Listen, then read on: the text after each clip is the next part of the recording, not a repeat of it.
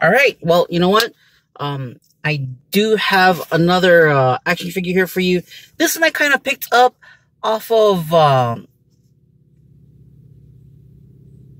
Facebook. So it doesn't have the parts it needs to make the Juggernaut, but it is, ta-da, Xmen Kitty Pryde. Now, for those who are trying to figure out, oh, which one is this? I believe this is Kitty Pryde when she was dating Star-Lord.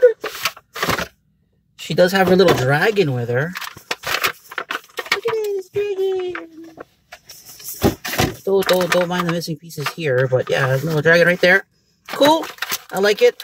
A lot of the X-Men figures that I've been seeing lately just don't have any interchanging parts. So I'm kind of trying to, wonder why. Now, with Kitty Pryde, she's pretty much got the same setup as any of the female action figure characters. Flexes on the ankles, double jointed on the knees. I know I said this was the calf. I know this is the calf. All right, I do. So, like her thigh, she's got like a cut in her thigh, for that. Butt, there's her butt, and, belt, there's the belt. Now, unlike the guy characters, her torso moves up here. So, cool. Hair, head, neck, looks weird from the side, but kind of looks fine in the front. Really good detail on the hair and the face. I do like that. Gloves, covers the joints kind of really well.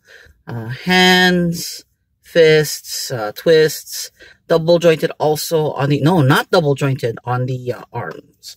So that's one. Anyway, just a quick video here on that one. And looks pretty good, actually. I do like this one. I do like Catherine Pryde in this setup. I don't think she was ever part of the blue and gold X-Men, but I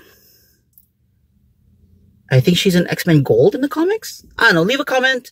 Let me know, because my info is kind of a little mixed up right now. But anyway, yeah, check out the Instagrams. Check out the rest of the videos. Like, subscribe, and I will see you guys in the next video. All right? Thanks, guys. Take care.